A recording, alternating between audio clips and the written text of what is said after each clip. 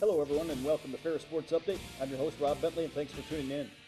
On today's show we'll update you on Bulldog Football from this past weekend and we'll check in with the Ferris State volleyball and soccer teams as they both went 2-0, but we'll start first with Bulldog Football joined by head coach Tony Annese. Coach, welcome back to the show. Thanks, Rob.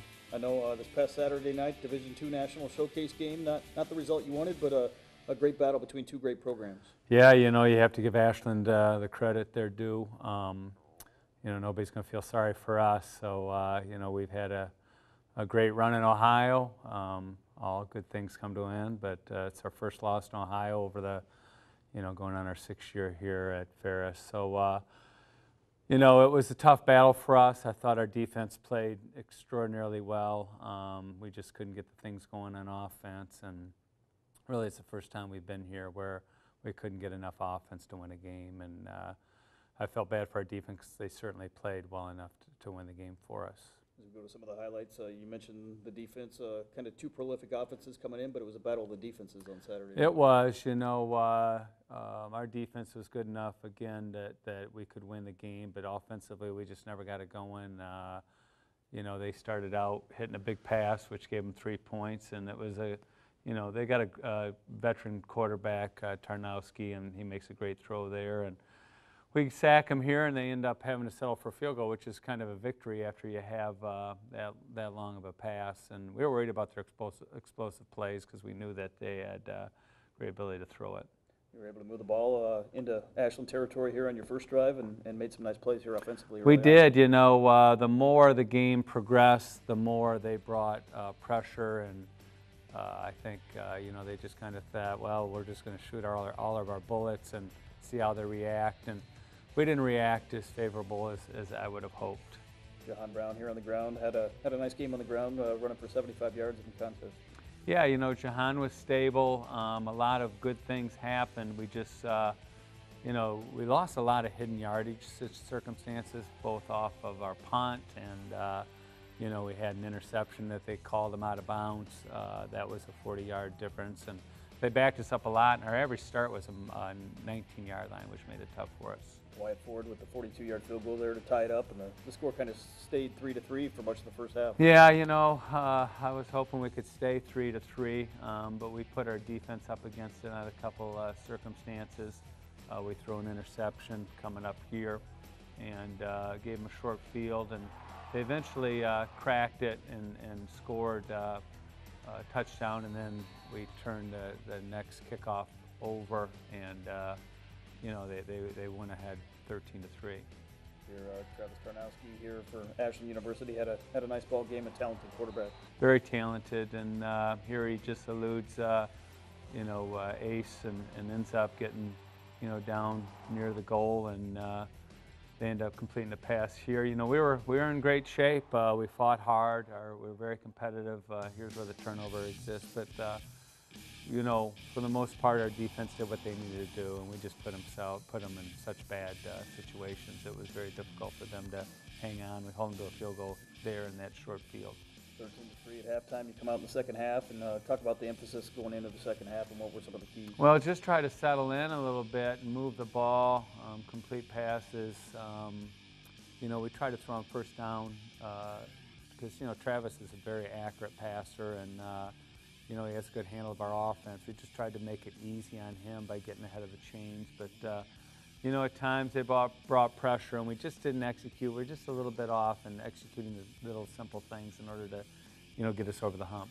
Obviously, with it being a TV game, you had the media stoppages, the TV timeouts. How much did that impact maybe the rhythm of the offensive? Well, I don't know if it impacted the rhythm. It impacts the fact that young people are in college to be college students, and I'm not a proponent of keeping kids in Ashland, Ohio till 11 o'clock at night, coming home and getting back to Big Rapids by 6 a.m.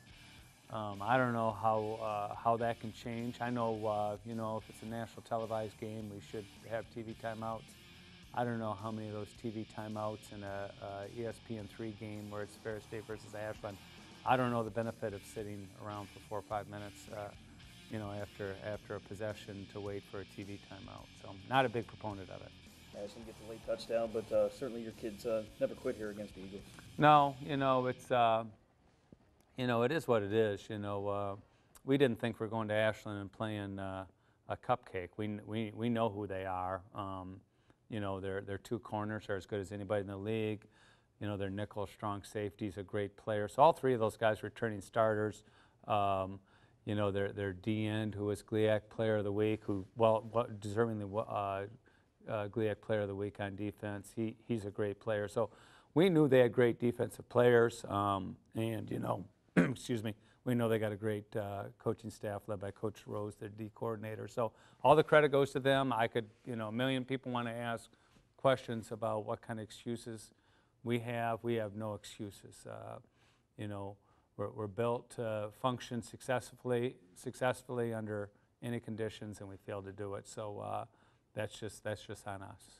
This week, you put that one behind you. Another tough opponent, though, coming in. Wayne State, homecoming matchup at 3 o'clock on Saturday. Yeah, excited to put the last one behind us. You know, that's what you try to do as quickly as you can and not let it impact how you perceive things moving forward. But, you know, Wayne's always been a tough program, and, you know, they do a great job. And so we know they're going to be here to fight hard, and we're going to have to make some improvements quickly on our side of the ball, the offensive side of the ball, to be more effective. And the other thing was we weren't sharp on special teams, and so that leaves defense dominating. Hopefully we can continue to dominate on the defensive end. I'll just say this, you know, in the 6 years I've been here, going on year 6, that's the most dominating defensive performance we've had.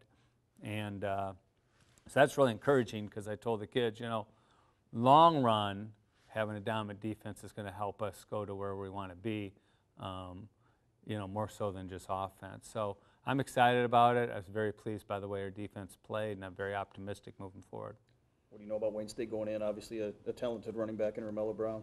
Yeah, Romello's a force. You know, they lost quite a few offensive linemen, and they're trying to find their identity. They also lost their best offensive lineman returning. I don't know if he's coming back, but Tommy Richardson's a great player, and so you know, their quarterback's a seasoned vet. You know, Romello obviously has been a force in this league. You know, Demetrius Stinson also running back. Deontay Nicholas. Those are all good players. You know, Roberson's a great receiver, and so they've got weapons. They've got the potential to really do some good things, so our defense is going to have to be stout again. Finally, a chance to play back at home, always a large homecoming crowd, and for your next 5 at home, just talk about playing in front of the home fans. Yeah, that's exciting for sure. Just knowing that, you know, last year I cried a lot that, you know, our beginning season was tough, and once we went to Grand Valley and lost last year after week 6, I said, you know, coming home, we had 3 straight at home, and it turned our season around. Not to say our season is on a negative start, but obviously, you know, getting home now and getting settled in and you know, getting healthy and all those things are big factors. But I really feel like, you know, we can really polish some things up. We've got great potential on this team. It's just going to be one of those things that get some guys healthy, polish some things up, get our swag back, and the confidence that we need to have for us to be the great team we're capable of being. Coach, looking forward to Saturday, homecoming 3 o'clock against Wayne State, and best of luck to the Bulldogs. Thanks, Rob. We'll be back with more Ferris Sports Update after this.